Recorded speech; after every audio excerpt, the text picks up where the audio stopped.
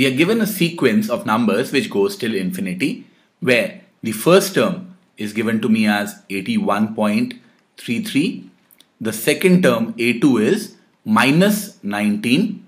And we also know that any term, AJ, is the difference of the previous two terms, AJ minus 1 minus AJ minus 2. That means A3 will be how much? Minus 19 minus 81.33 or minus 100.33. The difference of A2 minus A1, or essentially A2 minus A1. A4 will be the difference of A3 and A2, or A3 minus A2.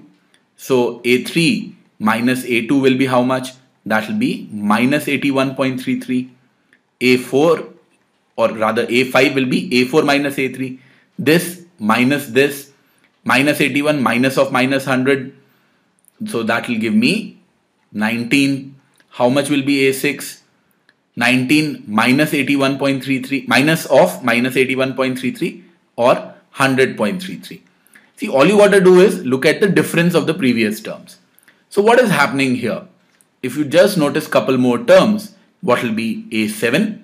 A7 will be 100.33 minus 19 or 81.33.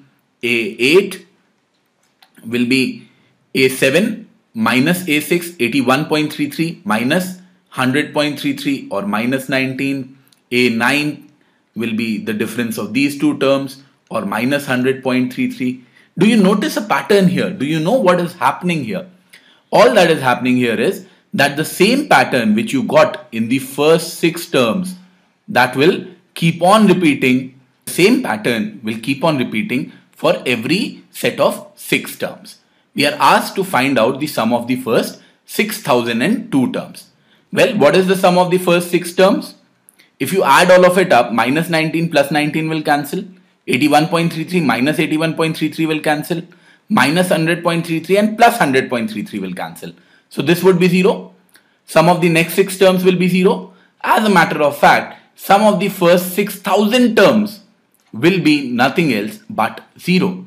So all we need to do is take the sum of 6001th term plus 6002th term.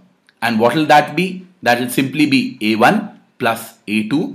And A1 is 81.33, A2 is minus 19. So all I got to do is 81.33 minus 19, which gives me the value of 62.33. And this is given to me as option C. Thank you.